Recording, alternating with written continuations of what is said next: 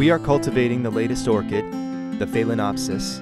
This, on a total surface area of 70,000 square meters, is still a family business. I remember using paper field books. I had stacks of those books. It made it very difficult and time-consuming to find the proper data.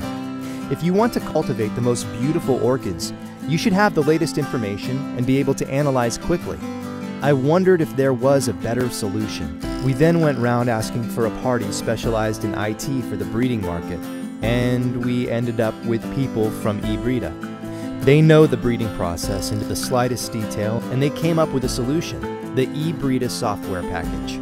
Now we are using a tablet which is connected to the database, and so we can call up information on location. This saves a lot of time and offers new possibilities for the breeding process and analysis.